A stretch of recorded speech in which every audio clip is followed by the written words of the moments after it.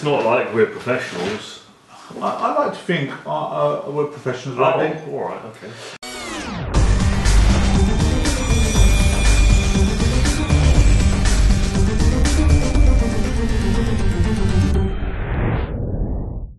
I came across this trailer. I haven't seen it yet, but a few people told me it's a very good piece. Got to check it out. It's called A Death in the GUNJ. GUNJ? I don't know. But it's doing a few rounds at the film festivals at the moment. It's getting some heavy response. I thought it'd be great for us to check it out, considering it's a slightly different sort of Indian film. So I'm going to just press play. Let's do that.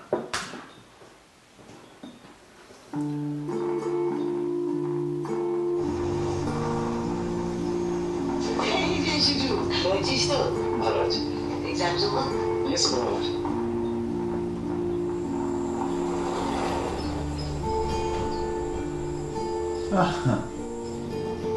Yes, open the ticket.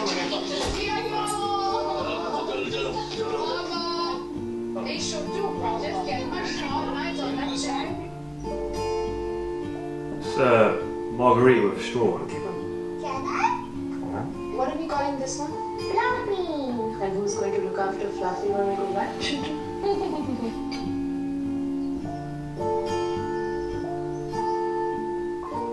Hello, see what I found? Oh wow, Shutu.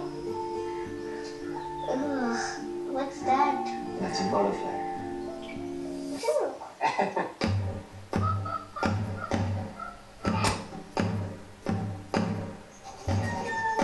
दारू पियत हैं, भूत बोलावत हैं।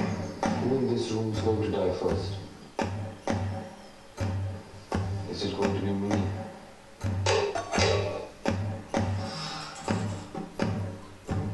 Should do.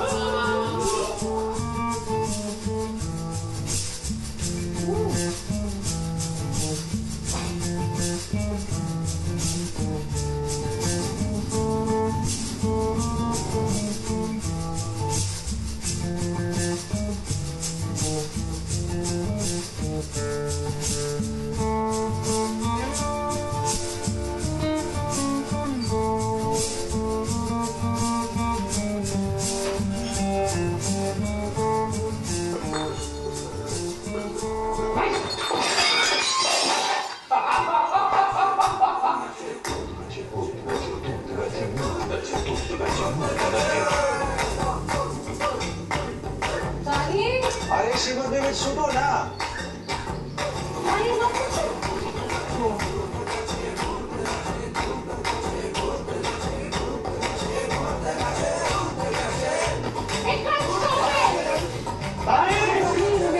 Every day, and you never had a problem.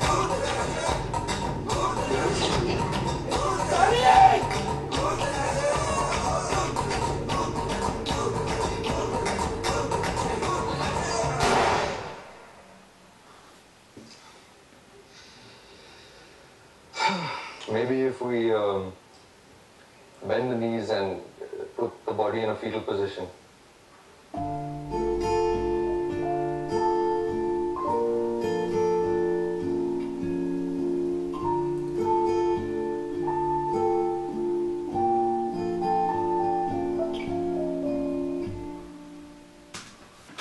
A Death in the GUNJ, right? Or GUNJ. Could be GUNJ, could be GUNJ. Clearly it's the name of the town, because that comes out at the opening of the trailer. That was quite unique. It reminds me of... The length of the trailer didn't bother me. It reminds me very much of Wes Anderson films, in its tone and its kind of style. It didn't have the look of a Wes Anderson film, but it certainly had the dark kind of comedy aspects of Wes Anderson film. It had the quirkiness, it had the complex interpersonal relationships that are essentially, what's the word? They're singular. So you saw actually in the trailer where it brought up lust, romance, friendship. That's kind of creating a singularity around the relationship these characters have, and it was really cool to see that develop around our main protagonist, who's clearly a little bit. He might have a few issues. Like, Freaked out by the looks of it. Yeah.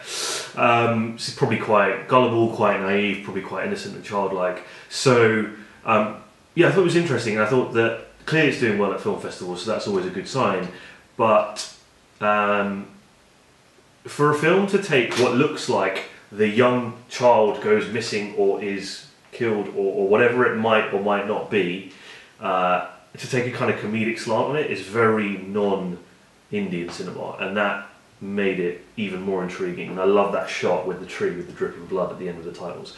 So for me, for something that I hadn't heard of until about 3.5 minutes ago, really quite taken by that. Yeah, the use of music really stood out to me. I like the look. Also, the setting it in 1979, that was pretty well done. And it's got some really cool actors in it. Actors that seem like Kulki, I believe it is, who clearly selects her scripts very carefully. We saw her in Margarita with a Straw. She was amazing in that, and she looks pretty good in this as well. Agree with you with what you said about the final shot with the blood dripping down.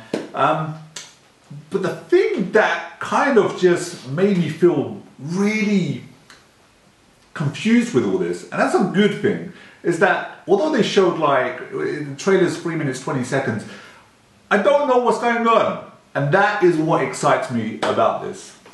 I think the title gives it away because it says a death in the GUNJ. Right. So that's what happens.